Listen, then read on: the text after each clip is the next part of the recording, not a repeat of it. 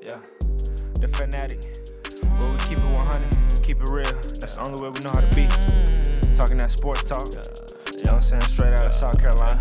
Upstate, A64. Yeah. The FANATTIC.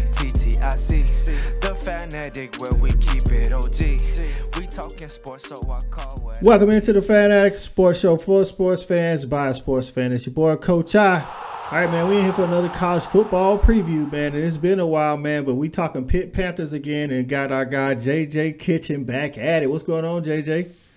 Nothing much, man. College football, I tell you what, it's been an interesting couple of weeks, especially this past week. It was good, so it's going to be good to see what this week brings, man.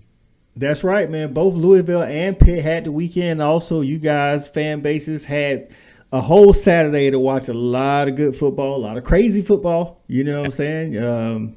This is an ACC matchup. It's the Atlantic versus the Coastal, but in the long game, both teams need a victory here, especially yesterday, North Carolina getting the win over Duke. Miami actually beat who did Miami beat? I was surprised they actually won the game. Virginia Tech. That's right. Listen, the Coastal's been kind of up and down. You know what I'm saying? Even though North Carolina doesn't have any losses in the ACC, I mean in the Coastal, but well, how are you feeling about the Coastal overall? I'll tell you what. I think it's been, you look at UNC. They've stepped up this year. Their only loss coming to North Carolina, coming to Notre Dame. Mm-hmm. I think overall, just the way I look at the Coastal is just inconsistency. You look at Pitt. The loss to Georgia Tech was a really bad one. Honestly, it was embarrassing. Some people think, well, is that the worst loss of the Narduzzi era? And I say no. Still Western Michigan. Western Michigan's a Group of 5 school. But the problem with the Georgia Tech loss for Pitt, is that it's an ACC loss. And right now with UNC not having any ACC losses, it's a big issue.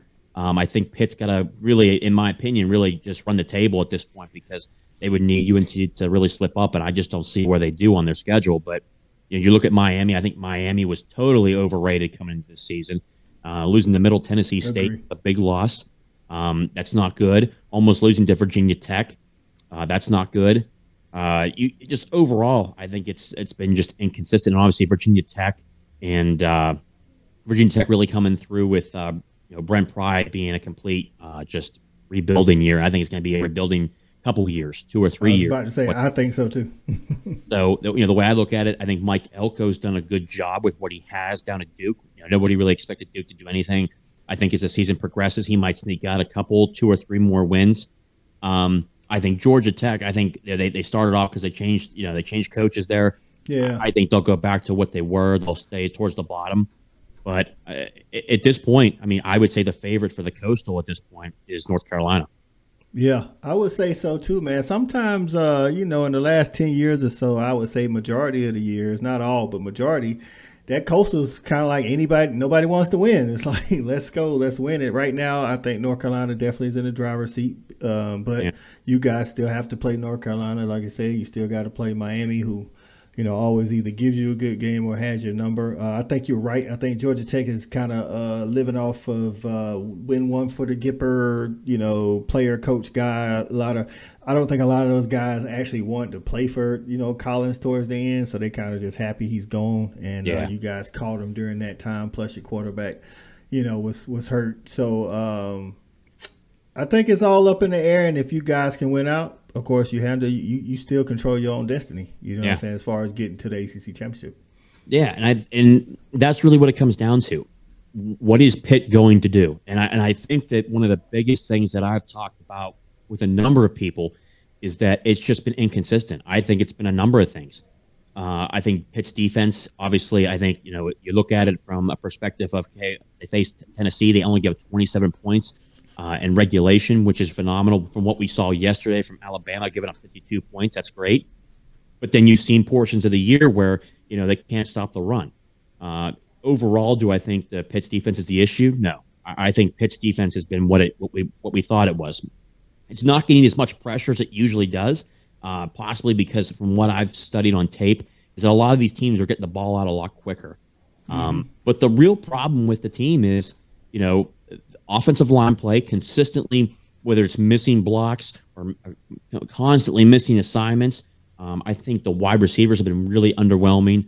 Kanate Mumfield has done things that have been really good, but then he's just missing at times. I would say the consistent wide receiver in the group is clearly Jared Wayne.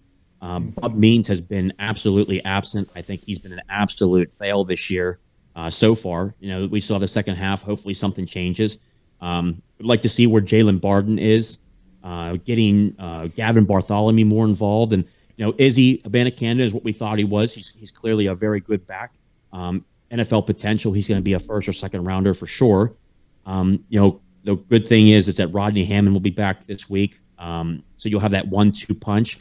But again, it comes down to the passing game. I think that what you've seen over the past couple of years is you can't be one-dimensional. And what I've seen from their offense, you saw Keaton Slovis last year, even the first 3 years of his career at USC, be able to sling it around, and he showed that. But when you look at this offense this year, it's almost like he's being coached by Cignetti to not make those mistakes, and I think it's really costing Pitt. And you watch the Tennessee game. You saw a passing game that had 200 passing yards in the first half against Tennessee's defense. Just guys have been hurt, whether it's guys have been hurt, not getting into rhythm. You've seen games where Pitt comes out and they're starting at their own 10, they get 3 and outs. And the same thing happened at Virginia Tech 2 weekends ago. Where you see they come out, they're starting at their own 3-yard line and it's 3 and out because they've run 3 times in a row. Just, I would say for at this point, I would put Pitt, I guess, as a run first offense, but we just don't know. There's not been continuity. They continually switch guys in at offensive line. I know guys are hurt, but you got to start sticking with the same 5 to get some type of gel. Preferably, I like Jake Cradle at center. I really do. I think he's done a good job, but just a lot of just uncertainty on offense, and special teams has to get better too. Again, a block punt from last week, just constant mistakes. We're going to see what team comes out here in the second half because if, in my opinion, if Pitt doesn't run the table, I don't see them going to the ACC championship game this year. Yeah, no, that Louisville defense, their strong point this season has been, being strong against the run. It's not like you can't run them, but they're only giving up 133 yards a game, whereas in the air it's 227. I'm like you. I think if I had to pick out, the people that's been consistent on Pitt's offense, it's when Keaton Slovis is playing, I think he's doing pretty good. And Abanikanda. I mean, every time I turn on, I turn on the Pitt game, is he's making a play. Like you say, those wide receivers, when they're playing good, but it's like sometimes they just go incognito on you a little bit. And I don't know if that's a result of the play calling and the inconsistency of the play calling, I should say, or just getting used to a new guy at the helm, for your OC or whatever. So, on the other side of the ball, you guys, like I said, me and you talked about it in the season preview, man. Like your defense, that was, I was thinking that was going to be you guys' calling card. You know what I mean? It's like D-line, you got guys all along that D-line, man. You got linebackers, and then Louisville's offense. We already know what Louisville's offense is. It's Malik Cunningham. He's there. He's a passer and he's the leading rusher. So how you think you guys are fair against the one-man show there? I think, and that's Louisville's problem, is that they only have just the one guy. And you really saw that this past weekend, or really the weekend before, where Malik Cunningham sat out due to being in concussion protocol. Mm-hmm. When you look at their team, I think Pitt's going to do the same thing, is be aggressive. They'll always be aggressive. They're always going to be able to their first objective is to stop the run. I think they're going to do that. I think they're going to have Servassier Dennis be the spy for Malik Cunningham when they face him. The linebackers continually get better every week. And the one thing that's very noticeable is, the teams are getting the ball out faster. They're not throwing the deep ball. It's clear that they're having, and the people wonder why the sacks are down. It truly is because they're getting the ball out quicker. I think Pitt's defense has been, skeptical at times with stopping the run. You saw it a little bit against West Virginia. You saw it a little bit against Tennessee. And then this past, against, Georgia Tech and Virginia Tech, it was really the second half when they really turned it on. If they can fix that, I think their defense is exactly what we thought it was. You've got Kalijah Cansey in the middle. Hopefully Baldonado comes back healthy. Deslin Alexander comes back healthy. This week off is really going to tell us a lot about what this defense really looks like at full health. And, I think, overall, I think that their defense is going to play well. I think they're really going to do a good job of holding Louisville to low points. I would say no more than 14 to 17 points, in my opinion. I think because just if Louisville had a couple extra guys to where it wasn't just Malik Cunningham, we're talking about a different story. But yeah, because he's that dynamic. Yeah, but I'm with you. I'm with you. They don't have anything to go with him, really.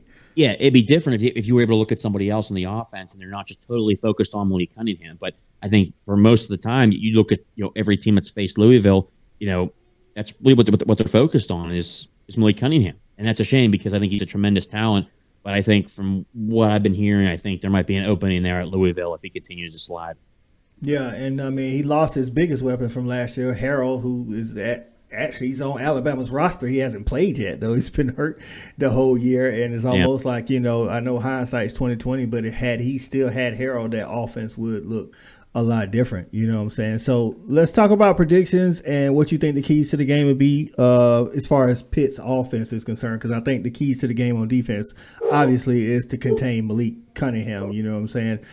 We kind of talked about this beforehand, and we kind of looking at it like, Vegas has this game as pretty much a pick 'em, but Pitt's on the road at Louisville, and Pitt is a 1-point underdog, from what we saw on Vegas Insider. So what you think the keys to that offense is going to be this week? So I think clearly from what they've shown is one, it doesn't matter that the turnover battle is always number one. When Pitt wins the turnover battle, they're successful. It's that simple. Don't make dumb mistakes, whether it's through the passing game or fumbles where Georgia Tech was really the tail of the game. Just dumb mistakes and fumbles. As long as they don't turn the ball over, they're going to be fine. Number two, really just go back to establish the run game. You'll have Israel Banacanda, obviously. You'll have him there, but then we should have, from everything I've heard, is that Rodney Hammond should be back. Okay. But number three, really just try to get the passing game to where it's sufficient. It doesn't need to be what like Kenny Pickett had whenever he was here. At least push the ball down the field a little bit, because if you're not able to establish the passing game, you're allowing the team, especially Louisville or any team that Pitt's going to face, by putting 9 in the box, and I don't care who you're facing, you're going to have a hard time running the football. So that's facts. Let Keaton Slovis do what he did when he was at USC. Allow him to really scope the field, push the ball downfield. Don't let him be nervous. Go out there, play. But don't be timid, because once you're timid, automatically the guy's going to play down to the competition, to put it lightly. Let the kid play, push the ball, find out what we have at wide receiver, and I think that really, I hope to see, as another key, not just Izzy and Rodney, but Bartholomew, Jared Wayne, and I would like to see Kanate Mumfield and Jalen Bradley get involved. Start getting these guys involved and start getting the ball to your playmakers. There it is. And you told me, earlier, like, you guys are good on the road, so that's actually good. I mean, it's not like Papa John's Cardinal Stadium is a huge venue, but it is, they packed the house, 55,000+. Of course, on the other side of the ball, like I said, it's just about containing Malik Cunningham. Now, if they have somebody come out and step up, then that'll be a shock to a lot of people, including us too. But I think but you guys have the defense to do it. This is, like I say, you guys are 1-point underdog. I looked, the over-under is 56.5, which tells me Vegas is thinking this is more like a 30-26 game type deal. Okay, I guess, I could see that. I honestly think Pitt's the better team, top to bottom. Which Pitt team's going to show up? Yet to be seen. Question. That's the question. So if we're giving out predictions, man, I am going to say Pitt's going to win this game. I think it is going to be close, just because, like you say, the offense has kind of been up and down roller coaster. I'm thinking more like a 28-21 Pitt. Yeah, I think it's a good prediction, and I think it's going to be close because, one, I've seen this team come out after a bye week and absolutely lay an egg, but I've also seen this team come out after a bye week and just turn the Jets on. So, to be safe, I'm going to call it a close game. I'm going to mark it. Just because of Louisville's defense, they're able to. They've been trying to stop the run, and they've been doing a decent job at it. I think that just with the week off, guys healthy, really an emphasis on what's there. I'm gonna go 28-21. That's what I'm gonna do. I think until I see a proven effort where it's consistent, because you saw last week they scored 45 points against Virginia Tech. I need to see consistency. You just don't know what this team's going to provide, week in and week out. You see the first 2 games where, man, they're lighting it up, and then you see just they lay an egg. So if Pitt can come out and really establish the run game, really define the game, and then really open it up through the air, I think this game can really go their way really quickly. But we'll see overall what they can do. But I'll go 28-21. Yeah, man, we got kind of, like I say, the same prediction. I'm with you, man. Beginning of the season, I was like, okay, this is Pitt's, division to lose. Yeah. I knew UNC would be able to score, but they can't really stop anybody. I think everybody's offense looks good against UNC, but yeah, they can't stop anybody. Yeah, so if you guys can get through the day, I think you're a better team than Miami, even though some, like I say, I just think you guys control your own destiny, like I said earlier, and it's up to those guys to get it done, man. Hey, man, we appreciate having JJ back up in the Fan Addict, man. Like I say, it's been a while, man. We had told y'all JJ was going to be doing more stuff with the podcast. So, JJ, tell them where they can find you now, man. Yeah, man. You can find me on Twitter at JJ_Kitchen40. Really post all of my stuff there. I do a little bit of work with FQ Pitt. But yeah, that's the best place to find me. And then I think after the new year, I might have a little bit of a surprise for everybody starting up my own podcast here. So we'll see. But appreciate you, Coach, for all the advice and just the mentorship, especially to you, Jonathan, everybody. Lucky to have you guys, and always good to be here and talk Pitt football, man. It's always good.